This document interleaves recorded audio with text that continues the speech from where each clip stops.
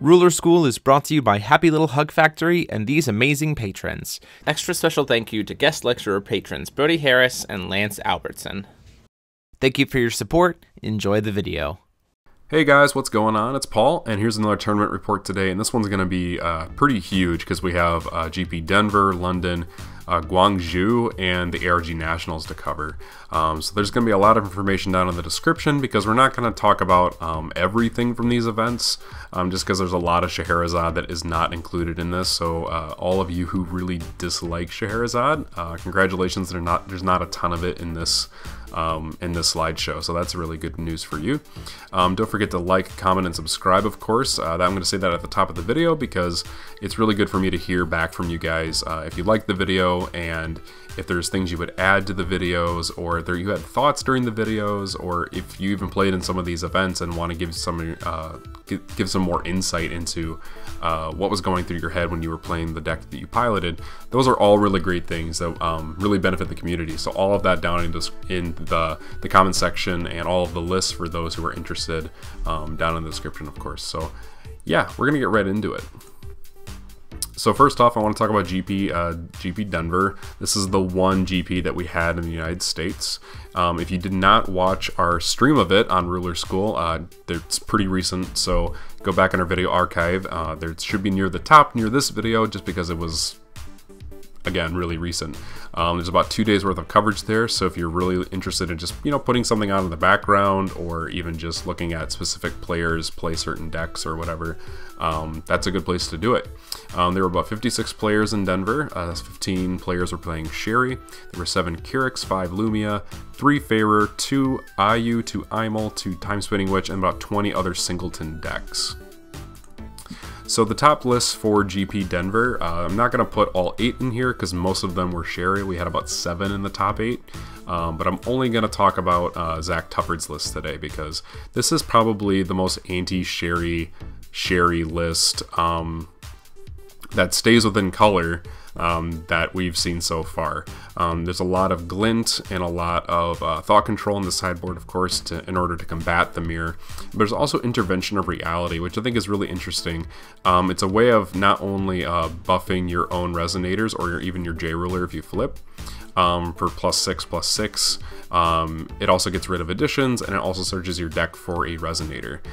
You should also notice that Tama is included in the list, and I think it's better than Sacred Elf just because it does ping something for 200, which is really relevant, I think, in the mirror, but it also draws you a card as opposed to Sacred Elf. It doesn't get as bad as long as the game goes long. It's not too bad in that regard, and then of course the null page is a thing that should stick out to you as well. This is probably the one card that you want to see in the mirror, especially if the meta conditions are correct. If you hit the Puppet Maker, your opponent's Scheherazade, suddenly they don't get to play their Puppet Makers anymore and maintain their advantage, which is a huge tempo swing in your favor, especially if they can't remove it. Lorite not being around a ton, you're only seeing about 2 copies in this list, and that's pretty standard. The fact that you can't Lorite this trigger if you don't have it in hand is a big thing going in its favor. But again, if you want to listen to more about how to view this card, definitely check out the Teacher's Lounge live stream that we recorded, and it's on the channel as well, so definitely check that out. There was quite a bit of discussion around this card. Congratulations to Zach Tufford once again for getting first, and we're going to keep going. Next up we have Terry Lamberson, and they are the only Kyrix player that made it into the top 8, so so that's saying something. Immediately, this list looks a little bit different than the standard Orthodox Kyrix that we've seen so far. We're seeing more Pig Squadrons and less Pieles and Ground and Air Supremacy, which is definitely a shift. But we're also seeing Welser, the Archmage of Fire, included in the main deck, which is, admittedly a pretty decent addition considering you can double up on your high speeds for additional damage, Pathway Part to get rid of additional resonators, or bounce them, burn them, whatever. And then, of course, Heaven Sending Dragon Palm deals 800 instead of just 400 to your opponent's face, or even just a straight 10 to a resonator. So this card actually has a lot of a lot of utility in this list, and I think it's pretty cool to see it. In addition to that, you're going to see Power Spike in the sideboard, and this is just a way for you to deal 1200 damage to your opponent for the cost of the will, as well as 5 strength counters. And it's just a way of closing out the game, and I think that's pretty cool. And of course, Blood Boil is also just a common aggro tool that red will use in order to deal a ton of damage, or even just deal 6 without making your opponent without allowing your opponent to heal, which is sometimes relevant, but it's mostly used for the aggro package. So yeah, congratulations to Terry Lamberson. They got 7th place in Denver, and that's pretty great in my opinion, because we don't see a lot of Keurig in the top 8 of that event, so congratulations. Alright, next up we're going to talk about GP Guangzhou. This event happened a while ago, but we only got the lists like late last week. Right around this time last week is actually when we got these lists, so this was a couple weeks old by now, but it is something that I think we could talk about, just because this was the Asian Championships. This is the ruler breakdown that they were able to provide. I found this on I think it was Force of Will Taiwan, so we're assuming that these are the Asian playoffs ruler breakdowns, so just keep that in mind. I wasn't able to figure out exactly whether or not these were, but this is our assumption anyway. There were 15 Scheherazads at the event, 8 Lumias, an Imel, or 2 Imels, 2 Mikage, which we haven't seen a lot of Mikage since the release of Last Days of the Powerless Dragonoid, and then of course all of these singleton rulers, including Time Spinning Witch. They just used Kagi as art for this chunk of the pie. Next up, we're gonna have the top deck list for this event. Again, most of these were Scheherazade, but there were some notable differences, including the Time Spinning Witch that made it all the way to first place and actually won the event. They splashed white for the use of Light of Transmigration, and I forget. Dreams of Flight is the card. Excuse me, I couldn't think of the name right away. But most of this is just to make sure that your Mosasaurus gets through in terms of damage, as well as being able to flicker it for additional freezes of your opponent's stones. And then of course Dawn of the Earth has always been a good card, and the fact that the deck gets to use that is pretty great. And this is a pretty standard Time Spinning Witch list. It's definitely more ramping and more control oriented in that sense. But of course, if you look in the sideboard, which I think is a really cool sideboard package, you have Rachel's, Millennia Bonds, Frigg to recycle all of your different stuff, Null Page to remove things again, like we recently talked about. And then of course they have a couple of additional Misty Wind Magic Stones, I believe that's the correct name, just to side in case you need more green, I guess, is kind of what they were thinking. And they only ran 3 Time Stones, which I thought was interesting, but of course if you have accessible Time Will pretty much all the time, I think that's probably fine. I haven't played the deck too much myself, but that's kind of what they were going for. So congratulations to this player. We actually don't have their name, unfortunately, but congratulations to them for actually winning the tournament with Time Spinning Witch. It's really refreshing to see. It's not Scheherazade. And then, of course, the hallmark of the Asian meta seems to be a lot of Lumia. And this list does something interesting. It kind of goes in between using Ataraxia as a way of bringing out things like Blazer, and Rachel's to do additional effects and having them flicker right away on the turn they come out, but then also does things with Phelee combo with Umir and Valentina Epic Story, Heroic Epic for the 1000th Night, to flash in your Umirs and stuff like that. So it's really interesting how this list is very flexible, and I find that really interesting, honestly. So congratulations for this player for cracking into the top 8. And those are really the only Guangzhou lists that I thought were worth talking about. Most of them were just Scheherazade lists that are, either running a combination of a traditional list, traditional coloring, or they were running white or blue as a way of counteracting different decks that we're going to see in the meta. So that's really all that I really saw in that, and so we're just going to keep moving. Next up, we had GP London. This is notably a Wanderer format tournament. Not a ton of people showed up to this, but it is one of the other Wanderer events that we've had in the last several months. So like I said, we're only 13 players, 7 players are playing Lumia, 2 were playing Keurig. There was a Gil, Fairer, Zero, and Imel player. And I think it's pretty interesting because this Fairer actually won the event, and we're going to see that here pretty quick. Again, this is a Wanderer format. I'm going to actually link all of the lists for this event down in the comment section down below. Some of these lists were actually in German, and so you can kind of get a sense of like what the cards are, because some of the words are very similar to our English words, but it was kind of hard for me to figure out what exactly some of those cards were in order to get this report out to you guys, so just kind of take that with a grain of sand. Alright, so the winner of GP London was Benjamin Bargetzi. He wanted me to include his deck title, which was Reclaim the Throne, which I think is pretty cool. It's a decent name. Anyway, so he actually won this tournament with a Guiber Fairer list. And as you can see, it has a lot of different resonators that you can use. They're all pretty low cost. And a lot of these other Grim Cluster cards I'm actually going to put up on the screen as I begin talking about them. And then he also had some comments that I wanted to kind of go over, and I'll kind of read them out loud to you guys just a little bit, just to kind of give you a sense of where he thought this deck could go, especially if we get more Wanderer lists. This is going to be really great. So, first up we have 3 Elvish Priests. This is basically Sacred Elf 1.0, just a 1/4 that floats a green, so that's pretty much it.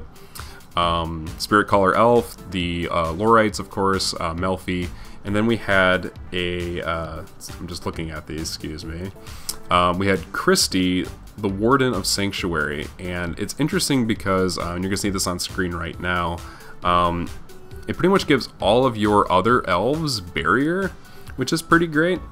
And then if you rest 5 of those elves, you can gain 500 life and draw 2 cards. So it's an interesting little draw package, especially if you do it before recovery and you have all of these elves that are just sort of recovered. You can just gain a little bit of life, gain some cards, but then all of your other elves just have this this barrier effect, which is really, really, really cool. Of course, Commander in the Crowd is also another typical Fairer staple. Next we have a Fina, the Silver Player, a couple copies of that. It's a 3-drop, and of course you're going to see this on the screen as well, but I just want to give you an idea of what this is all about. So its first continuous effect isn't really relevant because you're playing Fairer, but its second is that it just buffs all of your elves, all of your other elves by +4/+4, which is pretty relevant, if I'm being completely honest. And if you get a couple of these on board, suddenly they're 8/8s themselves, and then they buff all of your board +8/+8, which is pretty kind of, I don't even know. That's just crazy to think about, honestly. And then of course you have Cecil and Tia to untap stones. Guiber is the main win condition of the deck outside of Fairer himself. And if you played a card, or if you played a Resonator this turn and it sticks on the field, this card goes down 2 Void Will in cost for each Resonator you put into the field this turn. And so then it becomes a 1-drop white Resonator, 12/12 flyer. It's ridiculous. This card is something you don't see in New Frontiers anymore because it was printed in Alice Cluster. Just keep that in mind. But this is one of those cards that is always going to be, it's always going to be relevant in Wanderer until we get something that just means that it just can't be played anymore. Of course, 3 Wall of Wind, 2 High Speed Dash to flip your Fairer back over, 4 Altars to just ramp in a bunch of stones, 4 Seal of Wind and Light to negate stuff, and then of course 3 Final Battle to wipe the board. And then as we move into the sideboard, we have a 3rd Christie, and then we have Elvish Bowman to get rid of additions, Zeke's to buff your board even more, negate summon spells, recycle your graveyard, etc. 1 Ruin Story for additional removal, Keen Sense, a couple of the Last Days of a Powerless Dragonoid. Amon Sul is also down here. This is a way for your elves to block flyers, like opposing Guibers, or even just anything else with flying. And then, of course, each of your Elf J Resonators gets +2 defense, which is pretty great. And then, of course, the other effect that I completely forget every time is J Resonators your opponent controls with flying cannot attack your Resonators. So there's a huge downside to playing flyers against this particular deck, especially games 2 and 3. So this deck is pretty cool. He said a lot of different things that he would improve are to move to Sacred Elf, because Sacred Elf has 200 attack, so your opponent cannot just run into it with a Tama and then shoot 200 damage, which is super important, as the decks that can actually beat you is Lumia, is what he's saying, and a few other things, and B, something like Dark Tree or RR Control. So you would definitely take these out for Sacred Elves, and then of course he's saying you could probably add a 4th Gwyber, and that's really it. And he's just hoping that everyone has fun with the deck. So thanks to Brandan Bremont for playing this deck. Ooh, look at that, something from off screen. And congratulations for winning the whole tournament. That's pretty great. Alright, next up we're going to do the ruler breakdown for ARG Nationals. There were about 70 players who attended. 22 were playing Sherry, 13 were playing Lumia, there were 7 Time Spinning Witch, 6 Kyrix, 5 Imals, 5 Gills, 4 Ayu, 4 Favor, and then about 5 other rulers that were also present. So these top deck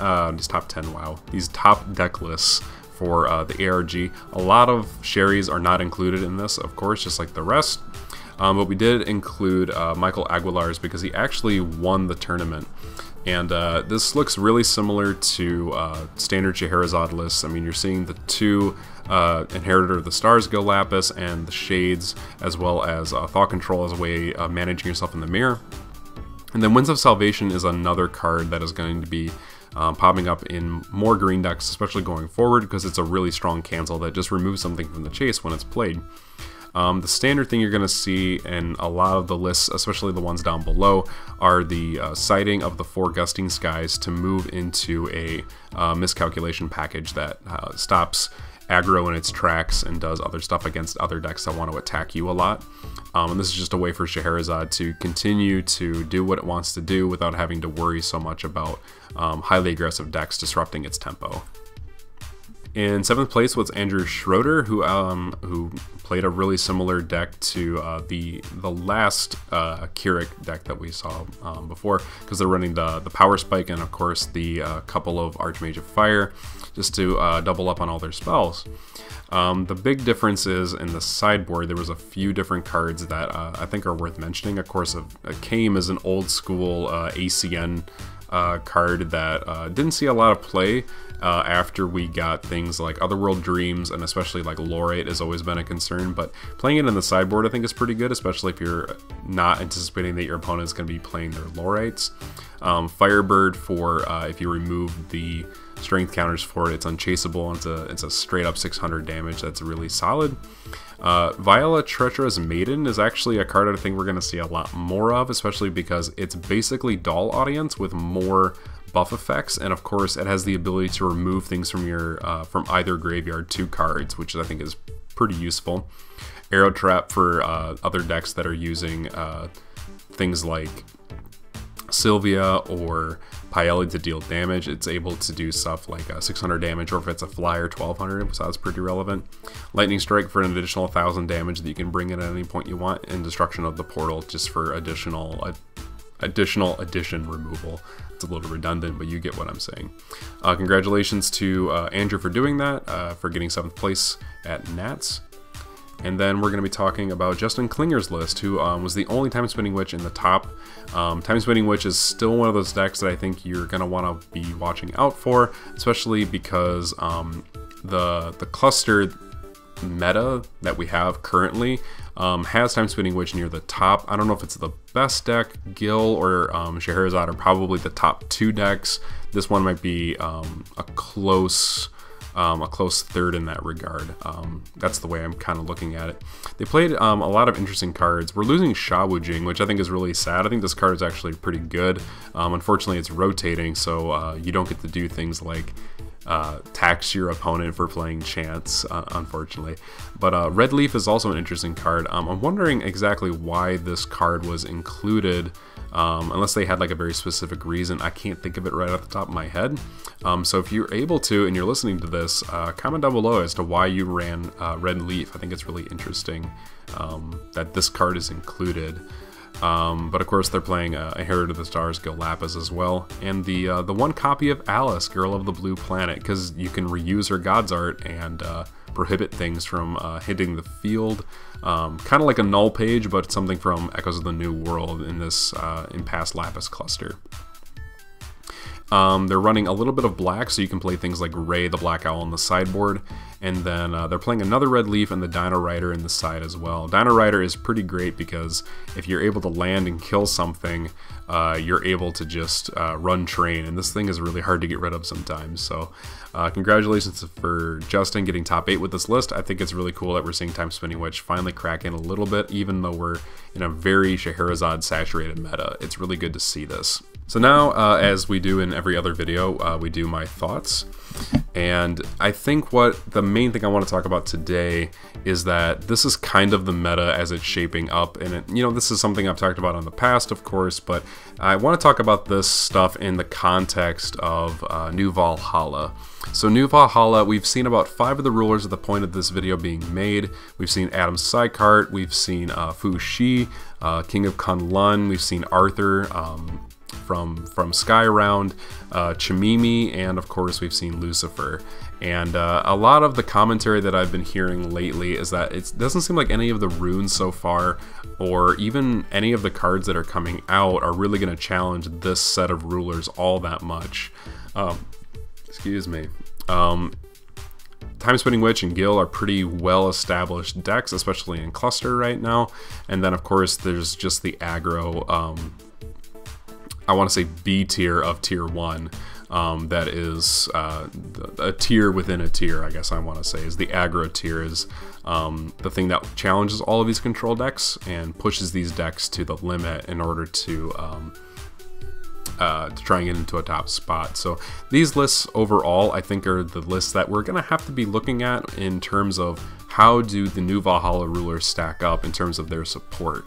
Of course, all of the support, the generic support for New Valhalla is there, but it's also coming from Rhea Cluster. So Rhea Cluster stuff will be able to benefit these new rulers in some way. But in terms of, what card could they print for these other rulers to be competitive compared to the Rhea Cluster lineup here, I'm not really sure, but I'm definitely not saying it's impossible for these rulers to do some stuff. I'm really kind of looking at Adam Sykart more. I think he has the potential to do some really good stuff. And of course, blue is getting some ridiculous support. And if you don't know what I'm talking about, just go over to the Force of Will database and just take a look at all the blue stuff that we've recently gotten. It's pretty decent stuff. It might actually, I haven't done any playtesting with that stuff. I have no idea. This is just me just sort of like taking a shot in the dark, but I think white and blue stuff going forward might have some potential to challenge these rulers.